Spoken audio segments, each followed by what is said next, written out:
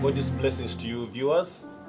This is Evangelist Patrick Wandera from Makerere Deliverance Church here in Kampala, Uganda. I head missions and evangelism in this church, Makerere Deliverance Church, and we have been handling a number of deliverance cases. I handle also a clinic called Deliverance Clinic here at Makerere Deliverance Church. In this program, we are going to be bringing you a number of testimonies of people who have been captured by the evil one, the devil, worked with him, have known him.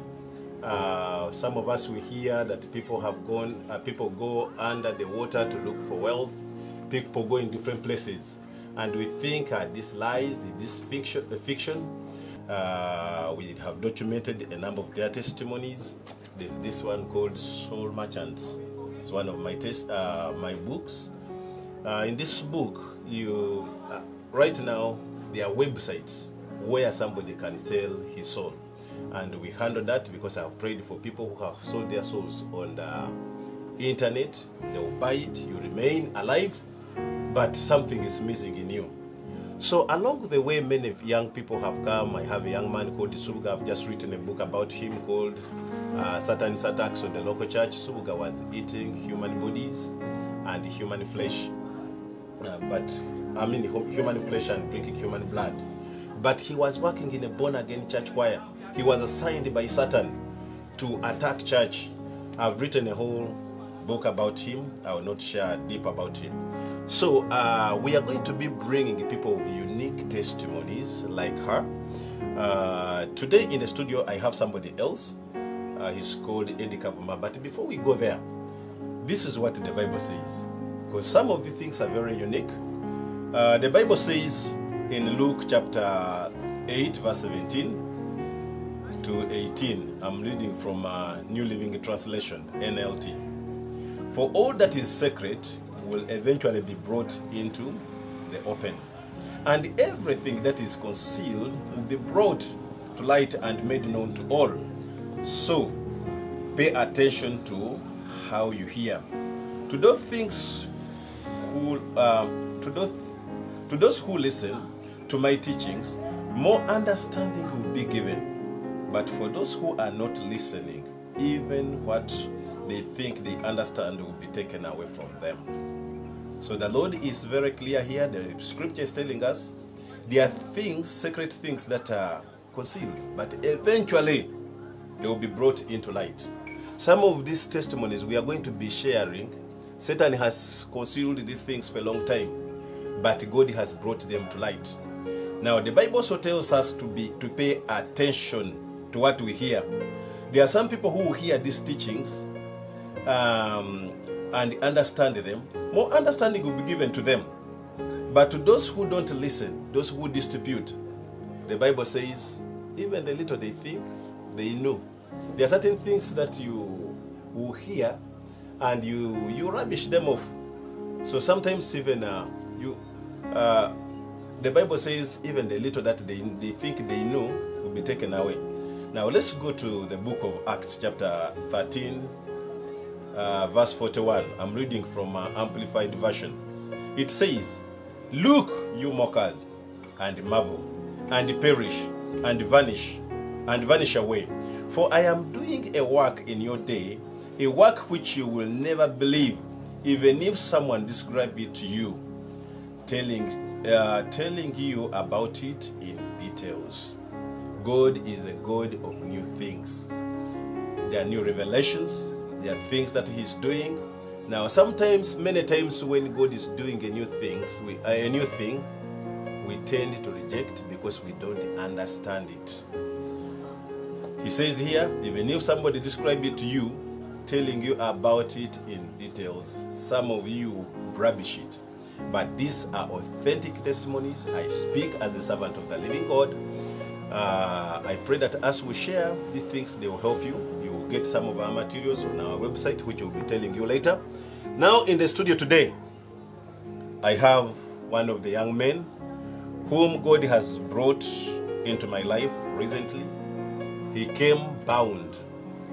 His name is Eddy Kavuma. Eddy Kavuma he was born in a terrible background from a priesthood, let me say two priesthood, demonic priesthoods. The paternal side, the grandfather was an overseer of many demonic shrines. The mother was so much involved in Satanism. And even when she was getting married, they had to look for somebody who has a similar background.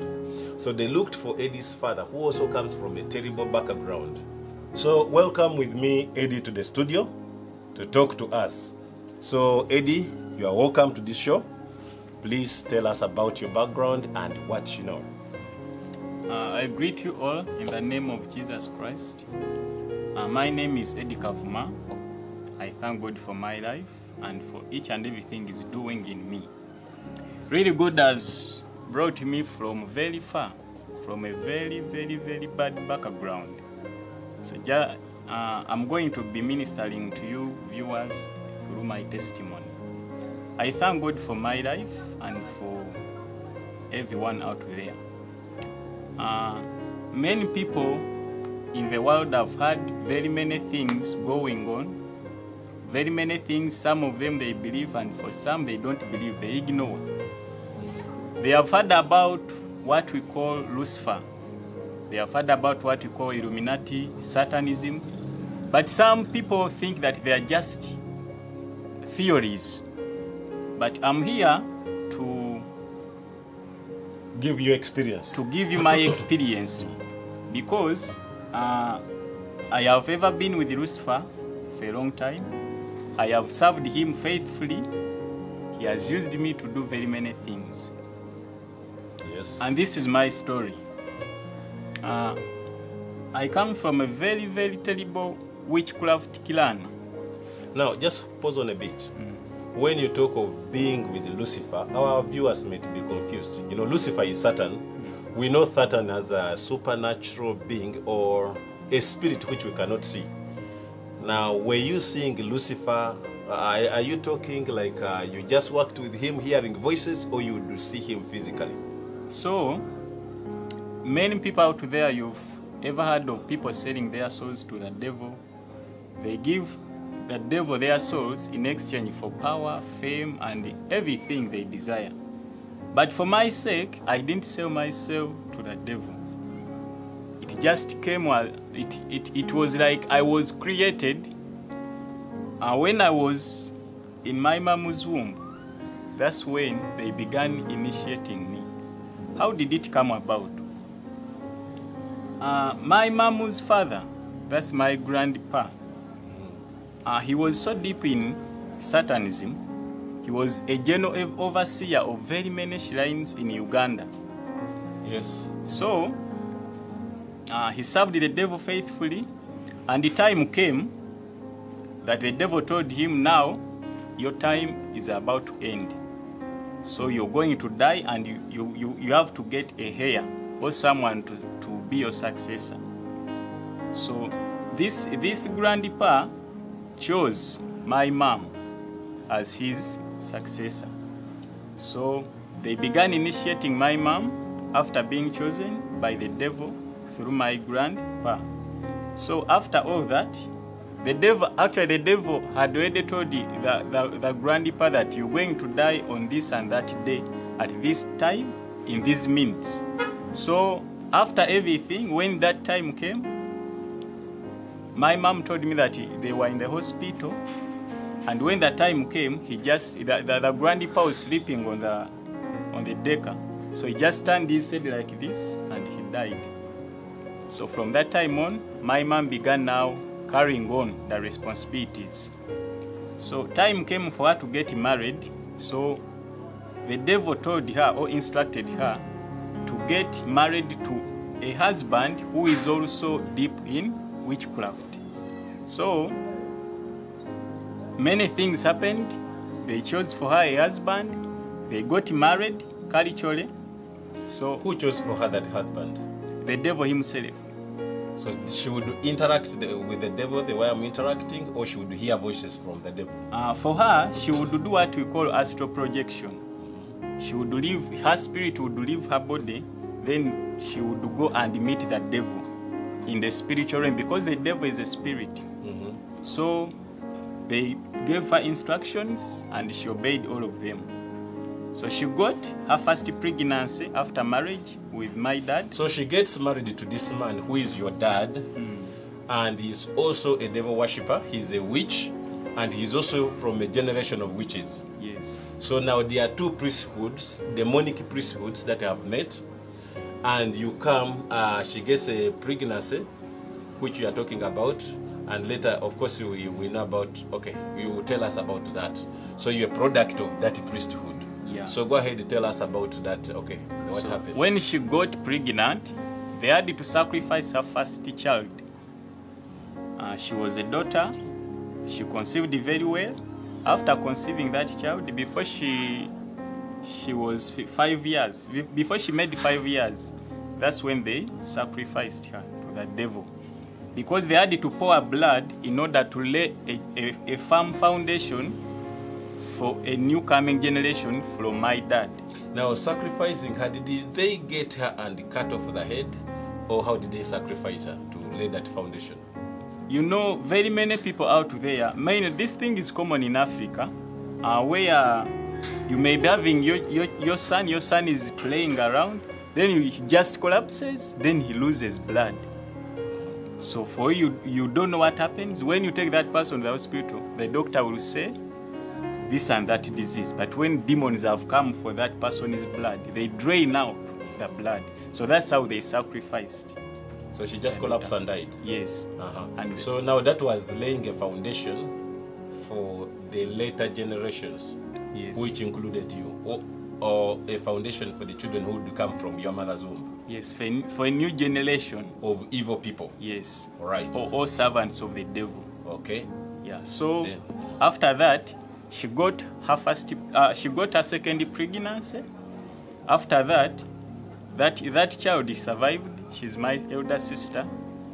So after that, she got another pregnancy. That was me, the third. The third pregnancy was me. So when she got that pregnancy, they began initiating me immediately in the first month. So she began doing very many covenants with the devil.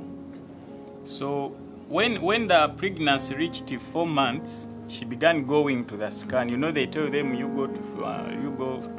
visit the scan. They have to see how the babies. So she began going there, and they would always encourage her. They would always say, yeah, the baby is fine, you know, he's in a normal condition, don't worry about anything. So she went on and on like that. So after like 8 months, when she went back to the scan, that's when these doctors realized it, that the womb the womb was carrying 2 creatures. So, and for that thing, that thing 2 was babies or 2 creatures. What exactly? It was me and a creature, a familiar creature. Even the scars could not identify whether it was a human being, or they knew they were twins. Yes, before all that, before clocking to 8 months, they thought it was one baby. They would always see one person. That was me. They would not recognize that creature. Yes. So when it clocked 8 months of her pregnancy, that's when she visited the scan. That's when they saw a snake and me, a python and me in the womb. So they couldn't do abortion because she was about to deliver. So things went on well. She delivered very well, and did she deliver from hospital? Yes, from hospital, and she delivered under intensive care of a Satanist who is a nurse. Okay, we are not going to name the hospital. All right. So you were born. So when you were born alone, or did they bring that creature? Did your mother give birth to another creature as well? She gave birth to me and that python. So you were a twin? Yes. This is quite surprising, but I've seen a number of the things. There's a story which was in one of our newspapers, I don't remember, but it was a Luganda newspaper, where they photographed a woman who had a twin and a python. It was circulated on the Uganda media for a long time. These things we hear about them. So you are saying you are a twin to a python. So did they take that python back home, or did they name it? What happened? So after all that, because she was taken care of by a nurse who was also a Satanist. So this nurse knew each and everything going on or taking place. So she delivered very well, and they gave her me and that python.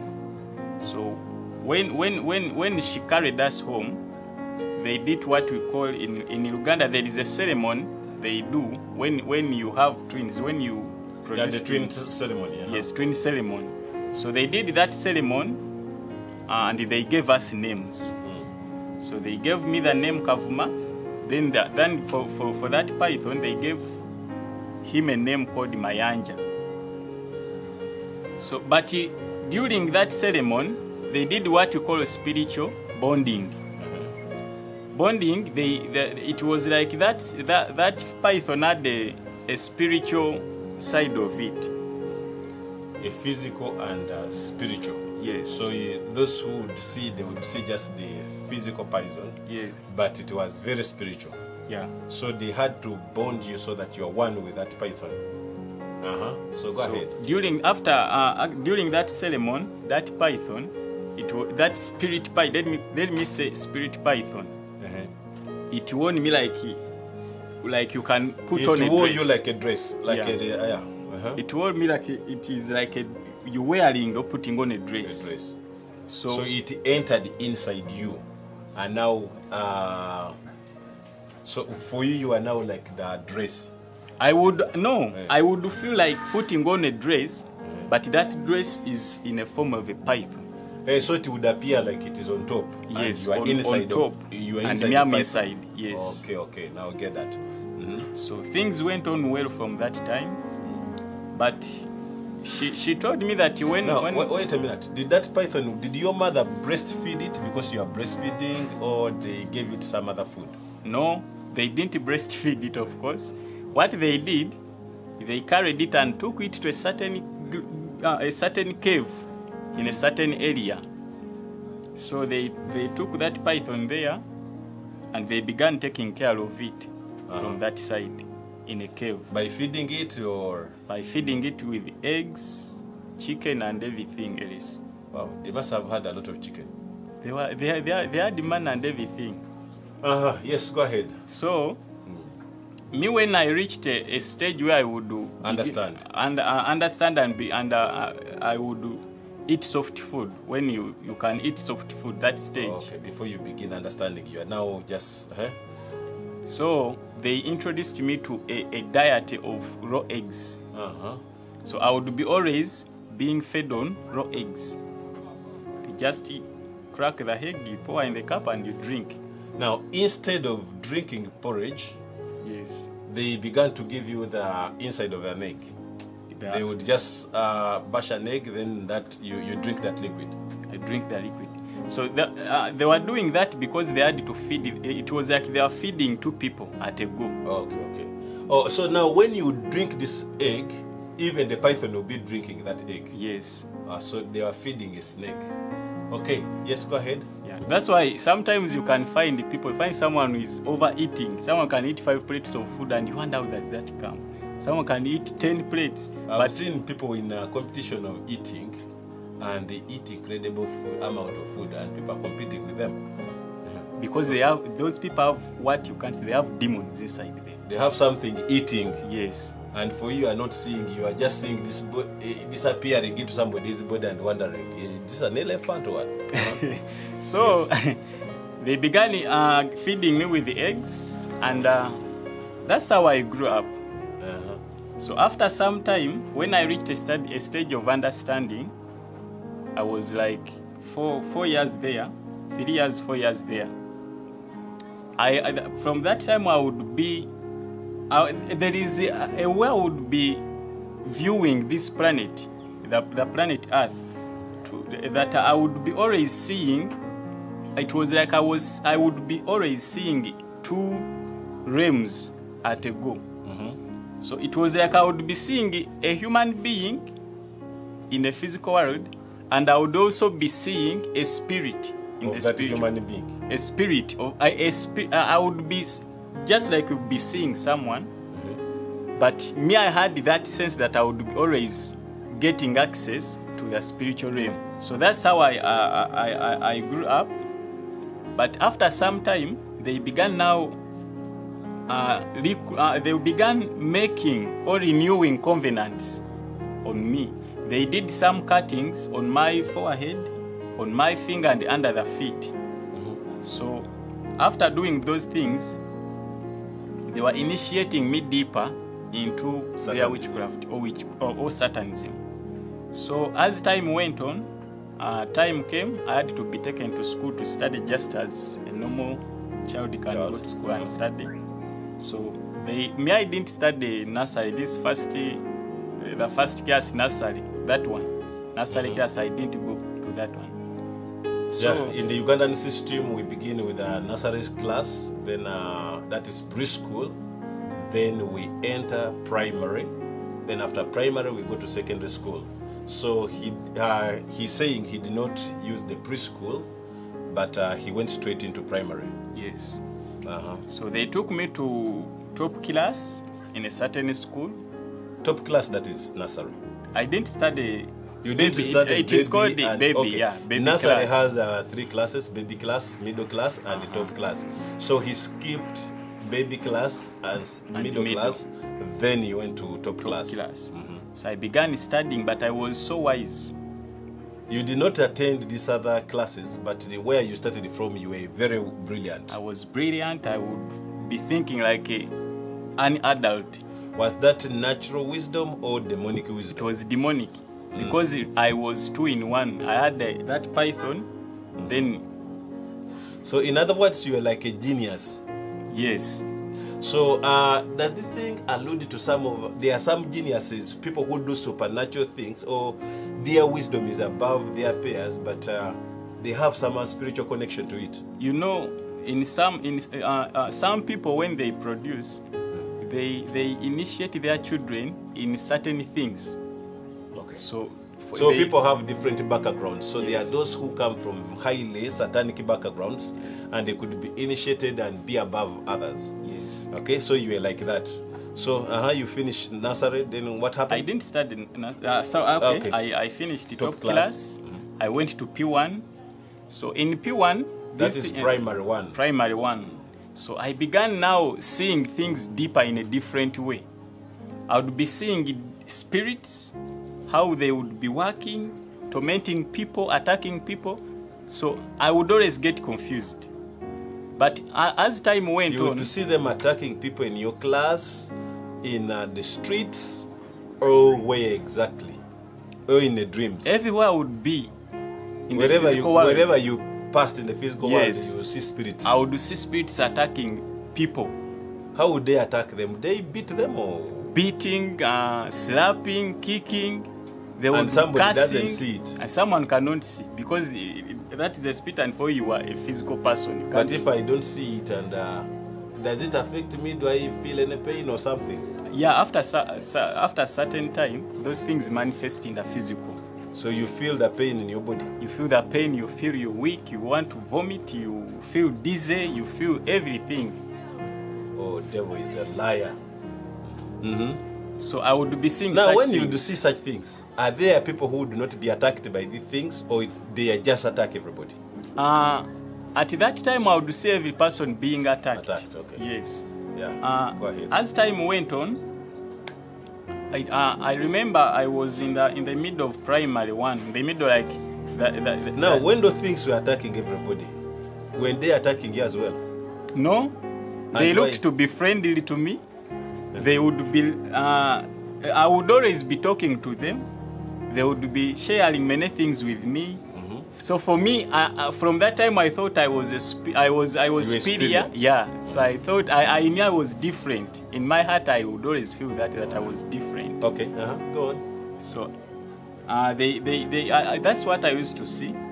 But in the middle of primary one, maybe let me say second term, in the second term of primary one, Yes. that's when I got a dream. And in that dream, I was in a certain conference. We were very many people actually. I wasn't there alone.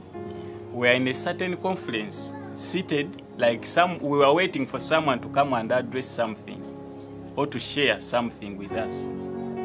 So we were all putting on black and red. That was the wear. So me, I was on the front seat. Black shirts and red trousers or something, or black trousers and red shirts? No, red shirts, then black trousers. Black shorts actually, they were not trousers, shorts. But when they are black, then the shirts were red. And we were all barefooted. Yeah. So there was someone who was addressing us. He was saying very many things. After, that person said, let me now welcome the high priest to come and say something to you. So we were all already expectant to see which high priest is. Yes. So after like 2 minutes, the high priest came. He was floating in air, like you see an aeroplane floating. Oh, that was in a dream. It was not reality. In a dream. Yes. So he came floating in air. Because in a dream you can see anything. You can see even yourself flying. Okay. Yes. So this person came. He was also he had a red gown and a black shirt, and down on his feet we didn't recognize what he was putting on down, but we would recognize the upper parts of his body. He was like Superman. Like a Superman. So when he reached, he began singing. So as he was singing, we felt his love, we felt fear, we felt like we didn't want him to stop singing. So he went on with the singing, but in the singing he was praising himself. So it was like, me, I'm God, no one can run away from me. The world is mine, everyone is mine, man is mine, everything is mine. But in a song. In a song. And a very beautiful song. And with a very beautiful voice. Had a voice. Actually, as he was singing, we would hear voices of different musical instruments. The guitar, the sounds of different the sound. Yes. Guitar, piano, what and what. So we wondered. So after some time, he vanished. Just vanished. So as he vanished, then there came a very beautiful lady. Yes. This lady was moving. She moved four times, going to and fro. So on the fourth time, she came and looked into my face. She stood in front of me and looked into my face. So as she looked into my face, she was so beautiful. I looked at her and I was feeling it. I was feeling her beauty in me. So this lady held my hand and she took me somewhere. When she took me somewhere, we reached at a certain point and there was a stone. She was holding you like a baby because at that time you were a baby. So she gets you like a big lady can get a small boy. No, she was holding me. She was holding me properly. That in that dream it wasn't. It was like I wasn't a baby. It was like I was also mature. So she got my hand. We went to a certain place. So we reached the first stone, a very beautiful stone. It was glittering, and it was so nice. But it was in the form of an egg. So me and that lady both looked directly into that stone. Into the stone. Yes. So as we looked, that stone released some rays of light. It released those rays of light, Then those rays, Did it release or it was reflecting rays of light? You know? it was like releasing, like something is It releasing. was like in the source, not a, Yeah, the a source. reflection. Yes, but those rays, we would see them physically, like you see something is getting out, and they got out, and it was like we consumed those rays of light. So some powers entered you in the dream. Yeah. Yes. So after she left me, and she went her way. So now that's when I realized who I was. That's when I realized that I was a Satanist. So as time goes on, From a dream? Yes. So as So time you woke up when you were different, or Satan had told you that there's something special? Yeah, after when that lady went away, they took us to a certain hall, another hall. So they began teaching us Bible studies. Satan teaching the Bible study in the world of Satan? Yes. Were you with other witch doctors? Very many people follow Satan. Were they witch doctors, or they were just Satanists? Or Witch Satanist doctors, followers? let me say Satanist followers. So from that dream, that's when I woke up after, like it was like someone told me who I was. So I realized that I was a Satanist. So from that time I began thinking like a 50-year-old man. You began thinking like a mature, because you are not yet 50, so you don't know how the 50-year-old people think. Like my a mature understanding person. was like a mature person. The reasoning capacity was so high. So after that, then something strange happened to my life. Just as you see that an hour has 60 minutes, for me, every time I was living on earth, I would spend 30 minutes focusing on this physical realm, and then the 30 minutes I would be seeing myself in the underworld. In the spiritual realm? Yes, in the world of Satan. So every 30 minutes, or every after 30 minutes, we would be taught Bible studies and the foundation of Satanism. So in these Bible studies, I realized that they manipulated the word of God and made it to work for them in a to suit their agenda. Yes. So they taught us how to use scriptures to do devil's will. Hey. Yes. So not the will of God, but to do the will of Satan. The will of Satan. So sometime we would be taught by demons, and sometime the devil himself would come and teach us and encourage us. Now a demon would come in a physical form and you see it. How was it appearing? Can you tell us something about that? Because my inner man was living in the devil's kingdom. So the devil had deceived me that this is where you are, this is your home, I'm your dad, I'm your God, I created you. So feel free, never disobey anything you do that pisses me off, you will receive a punishment. So when the these demons were teaching you, were they appearing like in the physical form? Would you see them, touch them? Or now when they initiated me into Satanism, they took my inner man and chained him in the devil's kingdom. Some people call it the underworld.